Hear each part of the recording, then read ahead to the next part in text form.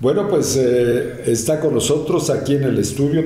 Tenemos el honor de recibir al maestro gurú Javier Eugenio Ferrara Rivero, quien esta tarde, aquí en Ciudad Hidalgo, esta tarde de sábado, estará dando una plática, una conferencia sobre el tema ¿qué le sucede al hombre después de la muerte? Un tema que es muy álgido, a algunos nos espanta, otros pocos les conforta saber, pero en fin, vamos a platicar con él para que pues ellos estudian temas tan realmente muy trascendentales que son un alimento para el espíritu. Y yo creo que ahora también para la salud del cuerpo, cada día conocemos más cómo afecta la salud del cuerpo a la salud del espíritu. Así es que bienvenido y gracias por aceptar la invitación.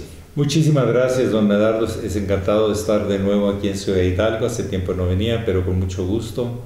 Y estamos para ofrecer y compartir enseñanzas que hemos venido recogiendo en casi 50 años, de Oriente, de Occidente y de nuestros maestros, sobre todo en este tema tan especial porque es lo que más tenemos miedo, la verdad, y pensamos unos que se acaba todo y hay que darle fiesta al cuerpo y a todo, y luego ¿qué? Si la vida es continua o no, eso es lo que vamos a ver hoy en la tarde. Así es un tema muy escabroso para nosotros y en ocasiones, no sé si todos nos hagamos esa pregunta, ¿no? ¿Qué hay después de la muerte? Y nos pone a temblar, otros nos da mucho pánico, miedo, sentimos alguna enfermedad y también nos sentimos decaídos. No sé, ¿qué prevención puede haber antes de que usted toque este tema hoy en la tarde y nos pudiera decir, antes de pensar en ese paso trascendental como en nuestra vida común? Sí, el tema es que hay un almacén de experiencias que guarda los registros de todo lo que vivimos, más allá de nuestra comprensión. No solo es hablar de la muerte como paso, que los grandes maestros han demostrado que hay algo más que la muerte. En todas las grandes culturas siempre ha habido, en el caso del Cristo, la resurrección, del Buda, su trascendencia y permanencia para aquellos que conectan esa conciencia, etc. El tema es también preguntarnos de dónde viene todo lo que traemos, porque cuando se aporta el esperma y el óvulo y se empieza la concepción, hay una gran sabiduría que se construye de una sola célula, miles de millones de células perfectamente funcionales y organizadas. ¿De dónde viene todo eso? No son al azar. No, venimos continuando una búsqueda, una evolución en que se van agregando experiencias. Unas deterioran el proceso y otras enriquecen el proceso. Entonces, si nos preguntamos de dónde nacimos, de dónde venimos, tenemos que ir hacia dónde vamos. Y lo que pasa es que la vida tiene ciclos que se entienden no en forma escabrosa, sino muy sencilla. Dicen que la sabiduría es sencilla, la ignorancia es muy complicada. La ignorancia nos provoca miedos, la sabiduría es certeza, porque así es. Entonces, hoy vamos a hablar del proceso de cómo el alma, el almacén de experiencias de un ser humano, que vamos a hablar de datos científicos, de experimentos y de varias cosas para fundamentarlo, es algo que continúa. De hecho, ha habido gente que ha regresado y ha hablado de ese camino, etcétera, etcétera. Pero lo más importante es que hay una expansión de ese cuerpo y luego se va volviendo como en la vida una semilla. Después de la flor viene una nueva semilla y esa semilla vuelve a crecer la planta. Llega a la flor y vuelve a ser otra semilla. La vida nos ha enseñado que hay continuidad. No hay que buscar cosas imaginativas, sino la vida es continua. Los científicos nos dicen que la vida no se crea ni se destruye, solo se transforma. Cosas que están unidas se separan y se vuelven a unir. Entonces vamos a hablar del proceso continuo de la vida, que es base para una ciencia del vivir. Porque ¿qué propósito tiene si yo me preocupo de muchos amores, de muchas relaciones y de mucho dinero para sustentarme y no tener miedos a la vida, sentirme más seguro, entre comillas? Y todo eso lo dejo aquí, porque en el más allá no hay Western Union, ni transferencias bancarias, ni los afectos. Entonces, que esto nos va a ayudar a decir en qué estoy poniendo lo realmente verdadero. Hay enseñanzas que nos dicen de qué nos sirve ganar el mundo entero si nos perdemos a nosotros mismos. Y ese nosotros mismos es porque vamos a continuar en esa búsqueda de la relación de nuestra linaje más importante que contiene todo ser humano. Venimos de una luz, una fuente divina. Y de ahí se ha diversificado, se ha materializado, ha evolucionado y todo. Entonces vamos a hablar de cosas que toda persona pueda entender, porque son observables. Así es. No se trata de especular, menos en un tema así. A la hora que vemos cómo vivimos el paso de la muerte, que es como un balance general de contabilidad, cuánto debes y cuánto tienes. Si hay en el alma confianza, seguridad, certeza, continuarás con ella. Si hay enfermedad, con la muerte no se te quita la enfermedad, porque continúa en el alma una disfuncionalidad de una estructura mental que llevas en ese órgano. Entonces tenemos que trabajar con mayor compromiso. El placer nos distrae muchas veces de este compromiso de edificar cosas que valgan la pena en nuestra alma. Le llamamos virtudes y le llamamos principios. Así es. Y eso es hoy y siempre funciona. Todos nos hacemos la pregunta, ¿cuándo comenzó esto y cuándo va a terminar? La último palpitar del universo tiene miles de millones de años. Pero antes hubo otro palpitar, porque lo que sabemos es que el universo es un latido que se expande y se contrae. Igual que nuestros signos que nos alientan a la vida, el corazón, los pulmones, se expanden y se contraen y así mantienen el ritmo de la vida. La fuerza centrífuga y la fuerza centrípeta, que es maravillosamente cíclica. Somos expresión de la vida. Nosotros no inventamos la sexualidad, somos expresión desde los orígenes de los iones originales del universo. Vernos como parte, y no hace 5.000 años, la Biblia no va más allá de 5.000 años con Adán y Eva, según las generaciones que se hablan. Tenemos mucho más. Hay humanos que ya tienen más de 400.000 años.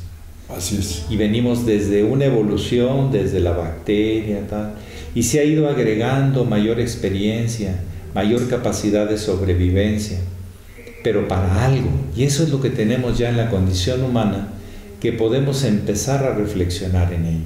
¿Para qué tanto esfuerzo? ¿Para qué tanta lucha por sobrevivir? Es que todo continúa, pero tiene ciclos. Sí. Hay muchos científicos que dicen que no existe un ser supremo, que aquí termina todo, y finalmente algunos de ellos, a la hora que están agonizando, reconocen que sí hay trascendencia en la vida. Mire, es cuestión de lenguaje. Estos aparente ateos reconocen la ley de gravitación universal. Sí. Pues yo también. Entonces, ¿y quién la pensó? ¿Quién la hizo así? Pues a ese que la hizo así y pensó ese pensamiento universal, yo le llamo Dios. Así es. Pero no es el Dios que tiene forma como la Capilla Sixtina de ese señor medio gordito, comía galletitas y chocolatitos, ¿verdad? Con su túnica, que pinta Michelangelo, Miguel Ángel, y que todo el mundo cree que así es Papá Dios, que es la instantánea, que es la selfie de Dios. No. Dios es un conjunto de leyes en virtud de las cuales existe todo lo que vemos y palpamos. Omnipotente. Sí, omnisapiente, omnisciente, todo om. Es el principio que da sentido a todo. En el Oriente todo le llaman om, omnisciente, de ahí viene. Entonces, tenemos que ver que el tema divino es creación.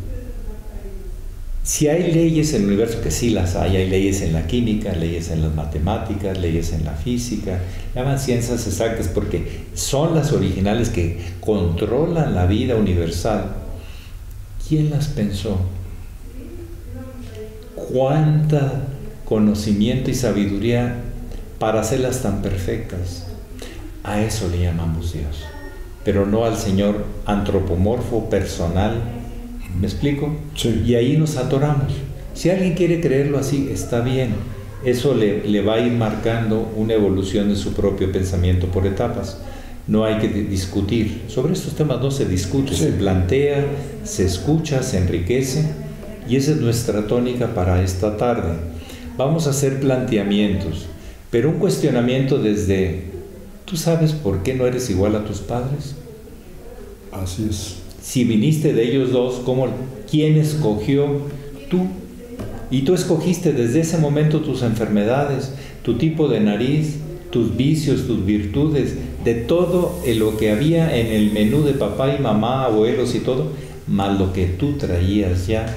Y eso te dio la elección de las células madre que crearon todo tu cuerpo, tu emoción, tu mente, tu espíritu. Que por eso lo ves así. Pero puedes. Usted sabe que las enfermedades hereditarias se pueden acelerar o no. Sí. O se pueden retardar. O hacer más predisposición. Hay una ciencia actual que se llama epigenética, que dice que se puede hasta transformar las condiciones o condicionamientos que te van a determinar una enfermedad, ya sea física, una actitud emocional, la puedes transformar. Por eso nosotros combinamos estos conocimientos con técnicas de autotransformación, como el yoga, pero también se requiere estudio, convivencia, observación y mejoramiento de tus propias reacciones. Para hacer este mundo, tenemos un solo hogar. Así es, el panteísmo plantea algo de el gran poder universal, el gran Dios supremo, que es todo. El panteísmo es que todo tiene una forma. Sí, pero todo tiene un contenido esencial. Eso es lo que no plantea el panteísmo. Y lo esencial no lo llega al panteísmo, crea formas, adoración a personajes, a entes, pero no se va a lo esencial. En el conocimiento profundo hay lo esencial y lo sustancial. O sea, la esencia es, por ejemplo, se lo explico en forma sencilla, porque hay que buscar el lenguaje. En un átomo hay electrones, protones, neutrones, todo eso. Y todos los átomos tienen lo mismo, entonces lo esencial es que tengan eso. Cómo lo acomodan y la cantidad que retienen, eso hace que cada elemento de la química sea diferente. El calcio no es igual al fósforo, no es igual al hierro, pero contienen lo mismo. Una es lo esencial y otra cosa es la sustancia o la forma de comportamiento. Entonces, tenemos que aceptar que lo que tenemos como formas de comportamiento está naciendo y muriendo en cada palpitar de la vida, pero hay algo esencial que es eterno. A eso hay que intentar experimentarlo, y el yoga lo plantea, la alquimia lo plantea, y el alto sentido de la religión afirma que el todo es eterno. Así es. O sea, las religiones que van al punto. Entonces, no hay problema y no hay que poner en lucha las dos cosas. Esencialmente somos lo mismo, unidad, pero sustancialmente, o en forma, o presencia, o carácter, o máscara, o personaje, representamos diferentes personajes de una obra. Qué aburrido es nada más un personaje en una obra, ¿no? Sí. Lo interesante es que tiene buenos y malos, ¿verdad? Y las mejores obras y las más siempre tiene buenos y malos, y despistados y sabios, y amores y desamores. Y ¿qué queremos ver? ¿La obra o nos perdemos en un personaje? Así es. Y la otra pregunta que se hace, ¿qué es el amor? Porque todos ponen un diferente nivel entre las sociedades de acuerdo a sus orígenes y todo, y algo que puede ser muy sencillo es dar lo mejor de nosotros a los demás. Ese sería el aspecto superior del amor, dar vida, más vida. El amor es ley de sintonía. ¿Con qué te sintonizas? Eso es con lo que estás ligado. Si te sintonizas nada más con el dinero, estás amando el dinero. Y en vez de rezar el Padre Nuestro, le rezas peso nuestro de cada día que estás en mi cuenta, y estás viendo nomás eso, ¿verdad? ¿Con qué te ligas? ¿Te ligas con el cuerpo de una persona? ¿Con sus sentimientos? ¿Comprendes sus pensamientos y su historia? Entonces te estás ligando a lo profundo del alma. Entonces ya el amor toma otra característica, sí, como lo que usted acaba de mencionar. Pero realmente hay gente que no sabe ni qué ama. Ni se ama a sí mismo porque no se respeta. Come mal, no hace ejercicios para estar actualizado, trata mal a la gente que está alrededor y luego se queja de que los demás lo tratan mal. Ha generado por ley de sintonía un infiernito. Así es. ¿Verdad? Así es. Pero por ley de sintonía podemos tomar los principios que hacen que todo mundo ganemos y así todos estamos mejor. El amor tiene muchos niveles. Sí. Desde el más bajo, y que se llama odio, porque es que no te puedes quitar a quien odias. Si odias a alguien, ¿cuántas horas al día piensas en él? Así es. Estás atado a él, ¿o no? Pero al que amas, tampoco te lo quitas las 24 horas, porque representa algo por descubrir, algo más importante, eterno. ¿Cómo es que tú y yo estamos descubriéndonos y no agotamos nuestro descubrimiento? Te agradezco que me dejes descubrirte y yo te ofrezco todo para que me descubras.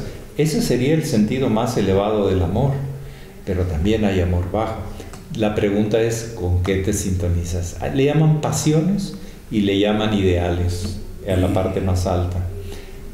Pero entonces en las vidas vamos aprendiendo a sintonizar altos ideales, principios y valores, o nos vamos a las bajas pasiones que acaban destruyéndonos y destruyendo a quienes dizque amamos, pero ¿cómo les hacemos daño? Así es. ¿Por qué está el mundo actualmente? ¿Son transiciones, eras? Sí, no sé, estamos en un cambio o una recomposición. Tenemos juguetes nuevos que nos traen muy aturdidos. La gente ve más fotografías que vida. No ve personas, no siente a las personas, las ve en el chat, las ve en las fotos, la televisión, en efectos especiales de las películas, pero eso no es la vida, te estás perdiendo lo vivo. Sí. Entonces estamos en una etapa muy materialista, que lo que no toco y veo no existe. Egoísmo total también. Sí, una época materialista. Pero hay gente que usted, si va viajando, yo he estado viajando hace mucho tiempo, veo que hay gente increíble que está haciendo cosas fantásticas en la vida también. Veo de los dos, ¿eh? Sí. Gente que está destruyendo y con las noticias es suficiente para ver cómo está destruyéndose y amenazando al planeta y amenazándose a sí mismo y todo, bueno. Pero hay gente que está haciendo cosas fantásticas. Estamos en era de grupos sociales a favor de nobles cosas. Ya una persona no puede hacer lo que quiera solo. El mundo está participando en construir un mundo mejor. Entonces también veo eso. Estamos en una era que unos van a salir con más confianza y otros están perdiendo la confianza en sí mismos y en la vida. Y la están destruyendo porque ellos mismos se están destruyendo. No encuentran luz dentro de su interior, o sea, algo que les dé sentido de su vida, y empiezan a ser destructivos. Pero hay de los dos, don Medardo. Sí. Y venimos a aportar un granito de arena para aquellos que quieran construir una mejor salud, una mayor claridad del por qué y para qué de la vida. No tratamos de convencer a nadie, como hermanos compartimos, lo ponemos sobre la mesa y a cada quien que se sirva lo que desee. No tenemos la idea de convertir a nadie, sino compartir lo que la vida nos ha enseñado y nos sigue enseñando, porque siempre nos sigue enseñando. Pero es más importante el chat que es el alimento nuestro de cada día. Que una flor, que un árbol, que un bebé, que un anciano, que lo que está vivo, el universo, las estrellas. Sí, sí. Disculpe, pero estamos distraídos. Pero se puede volver a enfocar, y para eso estamos, para poner nuestro granito de arena y recordar cosas que valen la pena no olvidar nunca en nuestra existencia. No perder, como dicen por ahí los navegantes de las grandes travesías, la estrella fija, que seguirá siempre en el mismo lugar, marcándote dónde está el oriente y dónde está el norte. Entonces, así en la vida tenemos que tener referencias, puntos de luz que nos ayuden, ¿sí? Inspiración, búsqueda. Pero si nos aburrimos en la rutina, aburrimos a los que están a nuestro lado también. Así es. Habrá la posibilidad de, será cierto o no, de estos grandes grupos mesiánicos de que se habla, voraces para el control político, para el control económico, a veces de grandes potencias, pero sí habrá estos grupos sí lo sé, que pero quieran materializar todo y someter a la humanidad. Sí hay, pero no pueden totalmente, pero sí hacen su lucha. Pero ¿sabe qué? También hay gente, yo era empresario industrial, financiero, formé mi familia, vengo de familia así, y dejé todo por servir y no cobro nada. Así es.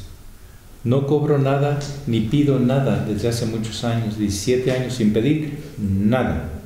Entonces yo vengo simplemente por la vida. La vida es más generosa de lo que yo pueda pedir. Y el Cristo mismo y los grandes maestros de la humanidad nos han dicho que el que se entrega nunca le falta nada. Así es. Sí, siempre hay gente generosa y buena, pero eso sí hay que tener mucho cuidado con cualquier tipo de abuso.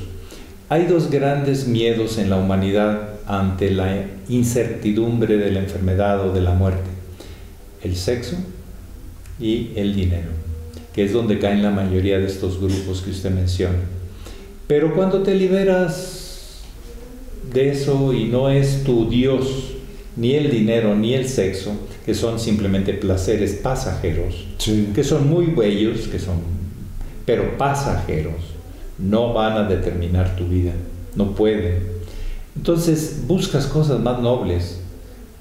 Entonces enseñamos a la gente no a esperar la eternidad, sino aquí mismo vivirla en presente. Saber respirar mejor, masajear su cuerpo, estimularlo, que esté más despierto, que coma sano, que conviva sanamente.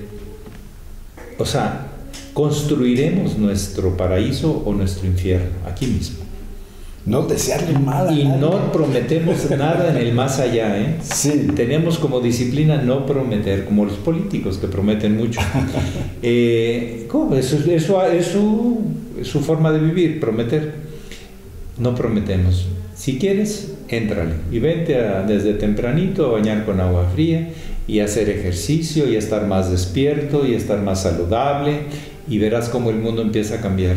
Tú lo vas a ver diferente. El mundo es el mismo, pero tú lo verás diferente y sabrás escoger mejor cuando tú sepas elegir en qué vas a invertir tu tiempo y tu energía en esta vida.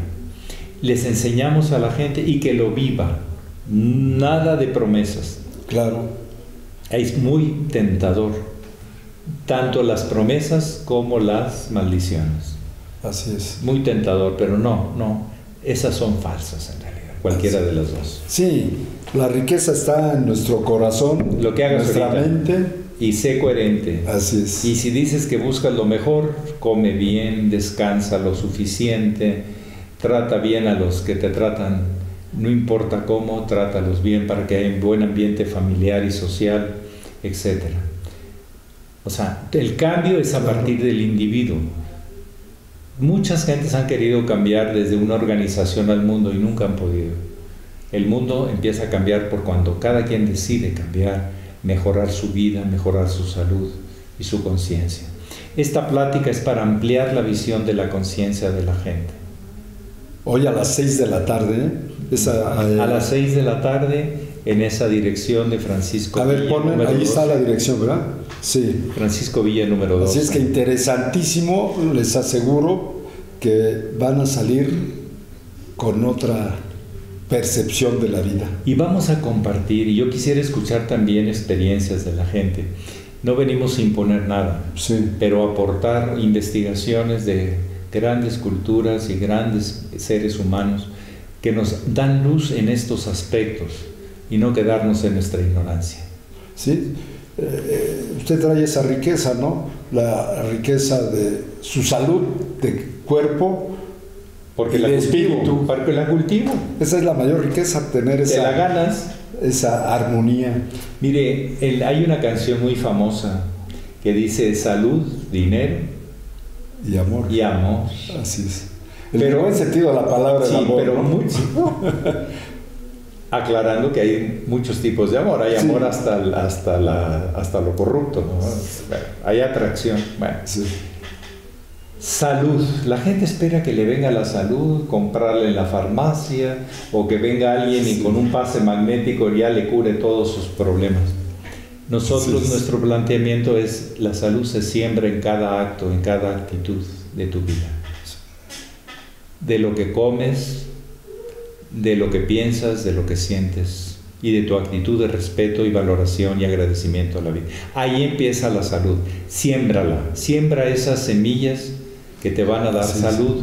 No esperes que te den la cosecha. Así Tú es. siémbrala adentro de ti Así y habrá es. cosechas. Así es. Salud, dinero.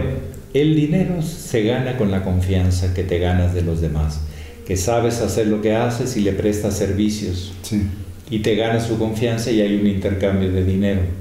Pero lo importante es la confianza, no el dinero. Si tú vas con alguien y le quieres sacar el dinero, lo detecta y te manda a volar. Así Nadie es. quiere que le vengan a quitar eso. Pero una buena inversión, lo pensamos. Claro, ¿Ok? así es. Para ganar más todos. Hay un mensajito final a nuestro público televidente. Sí, por favor. Ok. Y Allí hacia la cámara. Sí. sí, y también tenemos el amor. El amor se siembra en cada acto, en cada actitud con nuestros seres cercanos, con los seres que vemos diariamente, desde nuestra familia, nuestra gente que tenemos relación en el trabajo. Entonces, si queremos ser amados, siembren amor y habrá cosechas de amor. Entonces, esperar es muy fácil, prometer es muy fácil, pero sembrar, cultivar y llevar a buen término la cosecha, eso es nuestro trabajo. Entonces, en vez de esperar la eternidad allá, aquí, en el más acá, todos los días nos cultivamos, que sembramos en el alma de nosotros y en el alma de las personas. Muy amable, muchas gracias. Hoy por allí nos veremos esta tarde en este domicilio que están viendo allí en pantalla. A las 6 de la tarde es entrada libre, no tiene ningún costo y les aseguro que vamos a salir muy reconfortados. Gracias. Ándele, muchas gracias, Navarro. Regresamos en un momento. Muchas gracias. Encantado. ¿A usted?